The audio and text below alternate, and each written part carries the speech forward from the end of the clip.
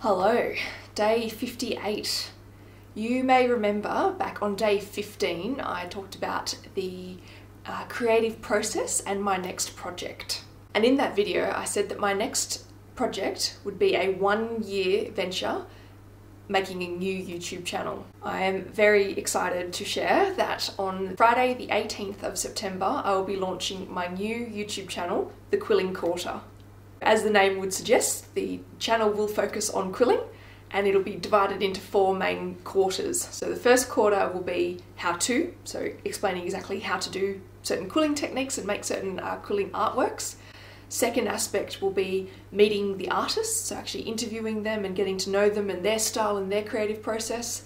Third section will be book reviews. They will focus on quilling, but then also there might be books that are about art or creativity or anything that I feel is relevant, even if it's not quilling related specifically. The fourth aspect will be my reflections. So this will be a bit more of a free-flowing stream of consciousness, how I'm going, what I'm working on, what's in the pipeline, and just generally reflecting on where I'm at that time. There is a trailer all ready to go on the new channel, The Quilling Quarter.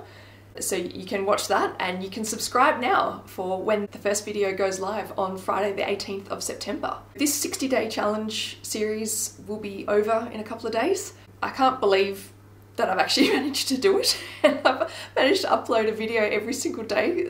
I'm actually pretty proud of that. When this 60 days is over, it's goodbye for a short time, but we'll continue the journey on the Quilling Quarter. I've learned so much and I'm so excited to keep learning and keep sharing with you for the next chapter at the Quilling Quarter.